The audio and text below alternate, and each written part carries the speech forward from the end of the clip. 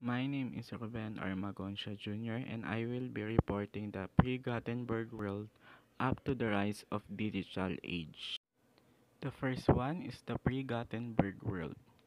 Prior to the invention of the printing press, it was impossible to the people to distribute precise, predictable information to a large number of people.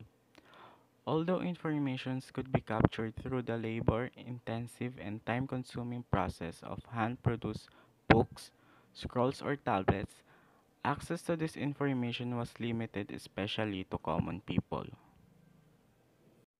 The next one is the Gutenberg Revolution. The Gutenberg Revolution begins with the introduction of printing, specifically the movable one. The introduction of the printing press was widely acknowledged to have had a revolutionary impact.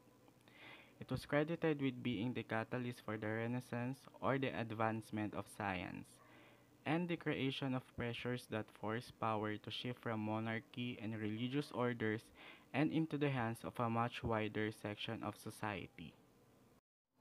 The printing press, invented by Johannes Gutenberg, who was born between 1394 and 1404, a German inventor, printer, and publisher, and the inventor of movable type printing press, had a huge impact on the world.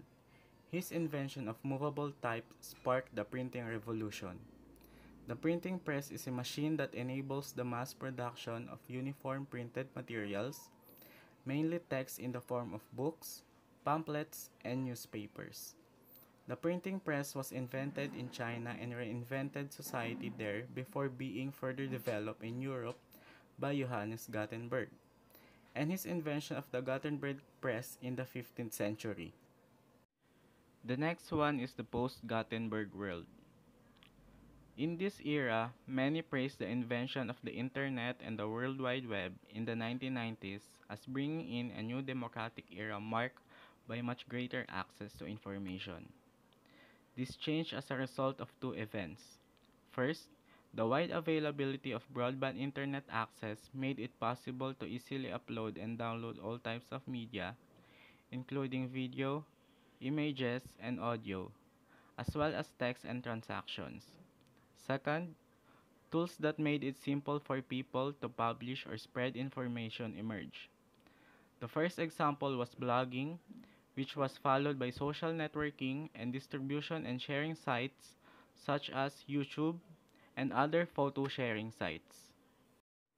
The digital age, also known as the information age, is defined as the period beginning in the 1970s with the introduction of the personal computer and continuing with successive technology that allows for the free and quick transfer of information. Computers, cell phones, computer printers, digital cameras, and other devices are now widely available for transferring information from one person to another, from here to distant places. In this era also invented the computer by Charles Babbage, who was born on December 26, 1791. He is also known as the father of the computer, a mechanical engineer and mathematician.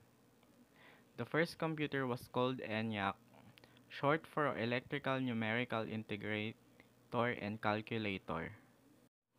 The Internet is a global network of billions of computers and other electronic devices.